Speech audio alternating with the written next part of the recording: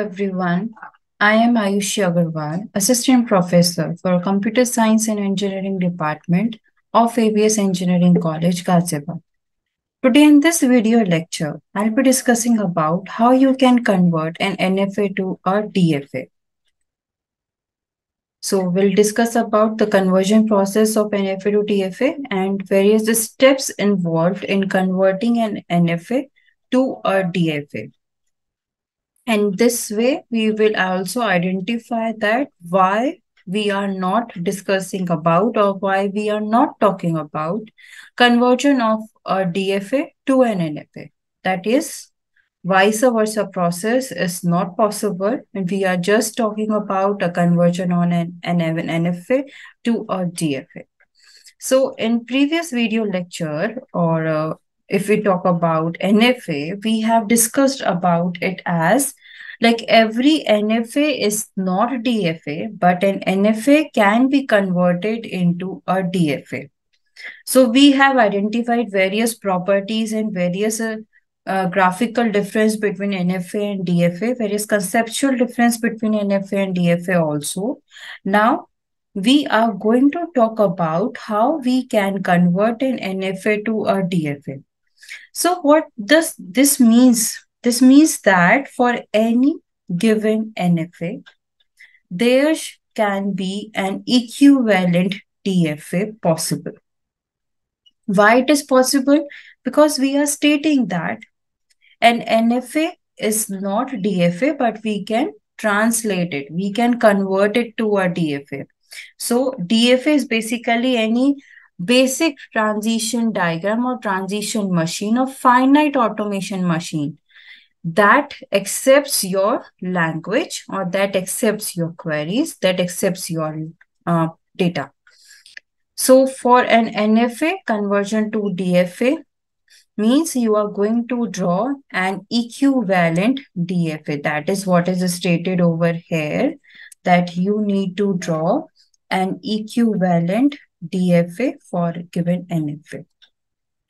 So a small definition is stated over here that let M is such kind of a tuple machine, which is an NFA, which accepts a language LM. LM basically means any particular string or any particular question statement based on which you have identified some set of strings which can be accepted by a particular NFA. For that NFA, you need to draw an equivalent DFA. That is, we are denoting it with M dash, and every symbol of M dash is represented with dash only. So to identify that, we are talking about an equivalent DFA.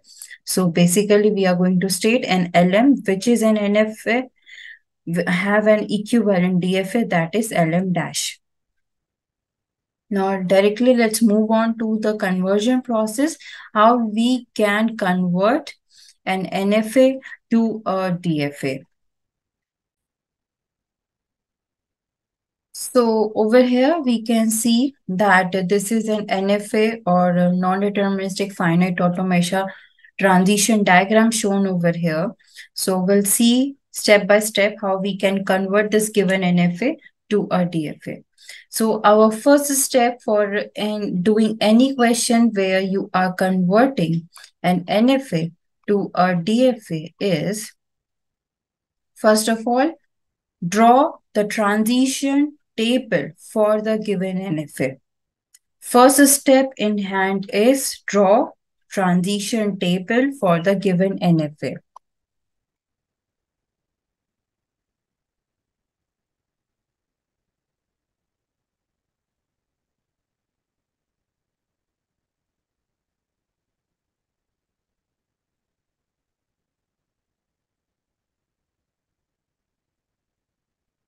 Okay, now let's draw the transition table for this given NFA.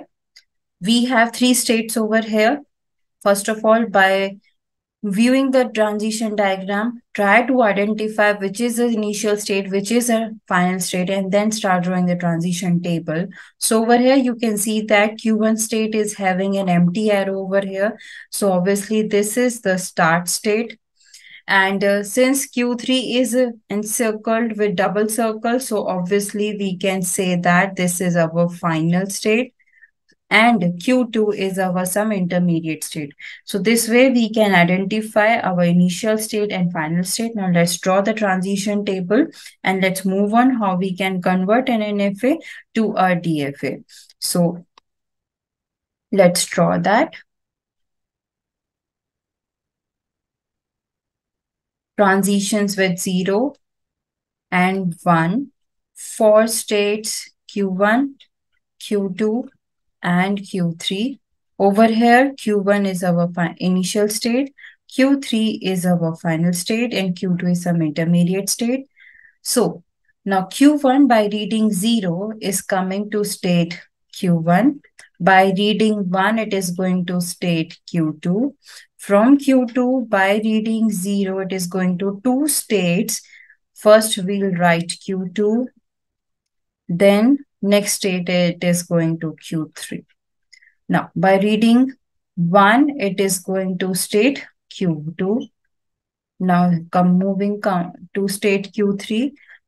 From Q3, by reading 0, it is coming back to state Q3. So, it's Q3. By reading 1, it is moving to 2 states. One is a self loop coming back to Q3, and another one is it is going to back to state Q2. So we'll mention like this, Q2 and Q3. So this is a transition table for the given NFA. Once you have identified the transition table, with the help of this transition table, we'll further work upon it and will convert this given NFA to a DFA. Okay. Now, again, we will create one more transition table, which will be the equivalent transition table for this NFA transition table.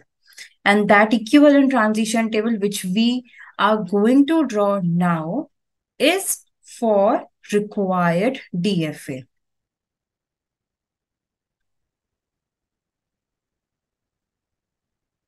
Kindly follow me accordingly and try to understand the steps, how we are converting. Now, once we have done with the transition table construction for the given NFA, let's move on to another transition table, which will be the equivalent transition table for our required DFA.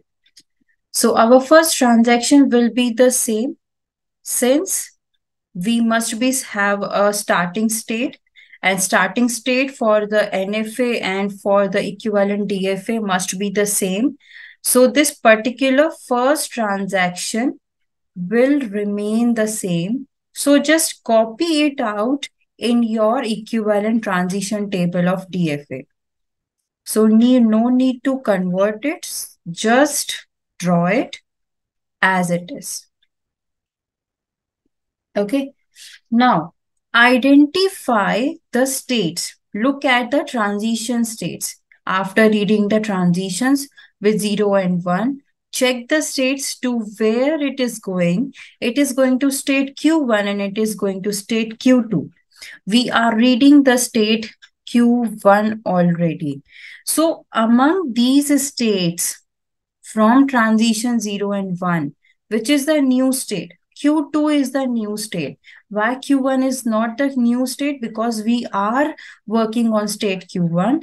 From Q1, by reading 0 coming back to Q1, and by reading 1, it is going to state Q2. So Q2 is the new state. So what we need to identify is, we need to identify a new set of states or a new state. So over here, Q2 is a new state. So we will have the transition for state Q2. So now let's write over here Q2, and now let's see where it is going. From Q2, we need to check in the diagram. From Q2, with input 0, it is going to Q2 and Q3. So write over here Q2 and Q3. With input 1, it is coming back to state Q2. Now you have these states, Q2, Q3 and Q2. You are already working on state Q2. So this is not the new state. Our new state is Q2, Q3. Right now, we are writing it in brackets or we are writing it together. That means Q2, Q3, we will read it as a new state, new common state. Q2, Q3 is a new state. We will visualize it as a state. So our new state over here is now Q2, Q3. Now Q2, Q3. Now over here we will have transaction combinations for 0 and 1 input for both the states Q2 and Q3 together. From Q2, by reading 0, it is going to state Q2 and Q3. And from Q3, it is going to, by reading 0, it is going back to state Q3. Q3 we have already written over here, so need not to write it again. So we will just keep it as Q2 and Q3. Now, by reading 1 from state Q2, it is going to state Q2. Coming to the state Q3,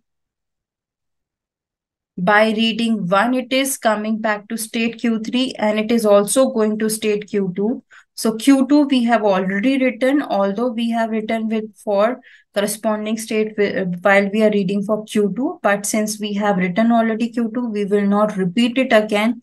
We will read it similarly, or we can read the same for Q3 also. So for Q3, going by reading 1, going to Q2, we have already written. For reading 1, it is also going to state Q3. So just mention over here Q3. Now, we can see that we have no new state or no new combination of state. Q2 and Q3 we have already read. And by reading Q2, Q3, again, we are getting the combination of states as Q2 and Q3. So no new state is identified now. So that means we need to stop over here.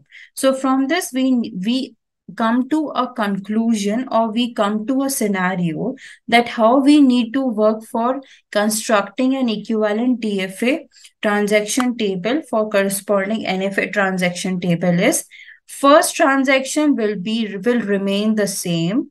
First transaction will remain the same, as the initial state must be the same for NFA and its equivalent DFA. From that transaction, identify a new state. Over here, we have Q2. Q2 is a new state. Suppose, let's say, if I must have over here, let's say if I have Q3 over here. If not for this scenario, I'm just letting, suppose we say that agar mere paas yahan pe Q3 hota, suppose, let's say. So over here, we have two new states, Q3 and Q2.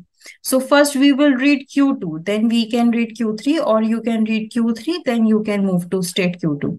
But it is not required over here, so we will directly move to the state Q2. So Q2 you have read. By reading Q2, you have identified these combination of states. For Q2, you identified that by reading 1, you again getting Q2, so need not to repeat it again. We have a new combination of states, that is Q2 and Q3. So this is our new state or new combination of a state. So we will take this as an input and we will have transaction combinations of this new state. This is our new state now. So Q2, Q3 is our new state. By having this, we have combination it as Q2, Q3. Again with 1, it is again Q2, Q3. Now, how we can identify that? We need to stop. Once you get all the transactions same or transaction combination same as you have read previous. So over here, no new transaction combination we have achieved. That means we need to stop over here.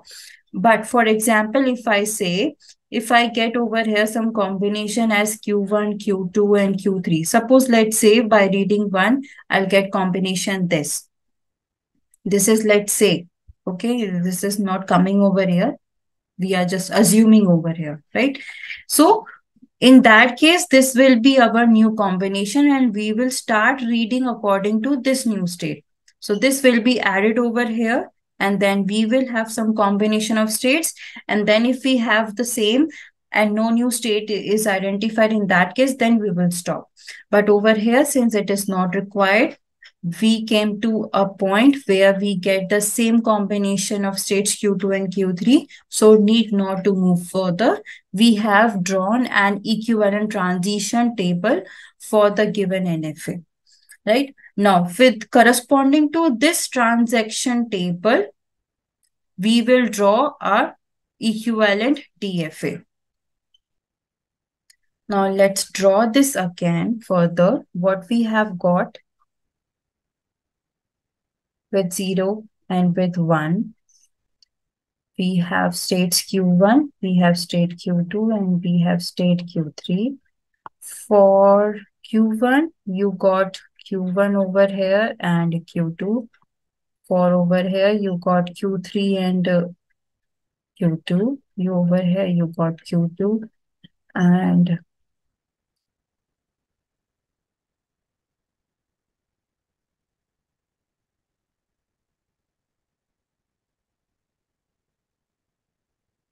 let's check once if we have written it right or wrong. Yes, right. Now, we have already identified that Q1 is our initial state. As we have stated, the state should be the same for NFA and DFA, right? Now, let's identify which will be our final state. See over here, we have final state as Q3 because we have identified or we have marked it with the star over here, and in our transition diagram also we can see that it is encircled with double circle. So obviously Q3 is our final state. But in our equivalent DFA transaction table, how we will identify that which state should be our or which combination of state should be our final state. So over here, you know that Q3 is the state which should be our final state. So in the table where the input state consists of the final state, that particular combination will be considered as our final state. So over here,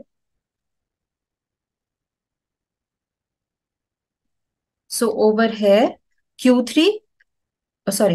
comma Q3 will together create our final state, right? So this is how we can identify which pair of state or which state will be our final state. Now, what we can do is, now we will draw an equivalent DFA diagram with corresponding to this transaction table. Let's see how we can do that. Q1 is our initial state. By reading 0, it is coming to state Q1, and by reading 1, it is going to state Q2. From Q2, by having input 0, it is going to the state Q2 comma Q3,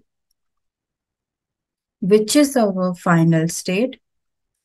And by reading 1, it is coming to state Q2. From Q2 comma Q3, by reading 0 and 1, it is going back to our state Q2 comma Q3. So this is our equivalent DFA for the given NFA. We can also name this particular table or this particular transaction diagram with other variables also for easy understanding. We can name or rename variables of states. That means we are naming the states again. So what we can name as Q1 as A, we can name it. Q2, let's say we name it with B, and Q2 comma Q3, let's name it with C. So we can redraw this particular diagram as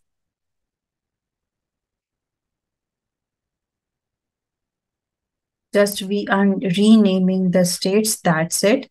We are not doing any new work over here.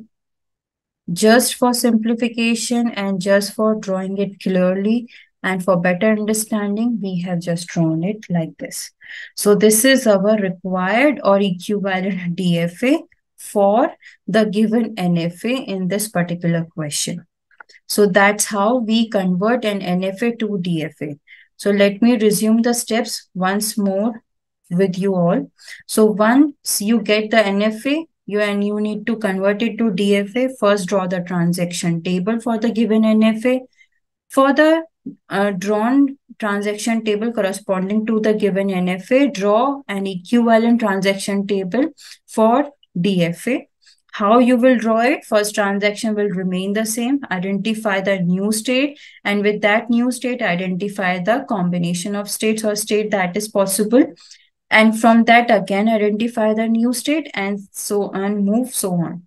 Until then, you need to work on it once you get all the transaction combinations, and stop there. You will not stop working on it until unless you are getting new combinations of state. So how you need to stop working on it? Once you cover all the state and you are not getting any new state further or combination of states further, till then you need to work, and then you will stop drawing the equivalent transition table. From that equivalent transition table of DFA, identify which will be the initial state, which will be the final state. So initial state must be the same for NFA and DFA. And for final state, you need to identify which is the final state in your NFA, and the combination of state which you are getting, wherever that particular state is lying, that particular state will be your final state in your equivalent DFA. Draw the corresponding DFA like this, and you can rename the variables also like this. And this is your equivalent DFA for required NFA. Right? So that's all for this video. Thank you very much.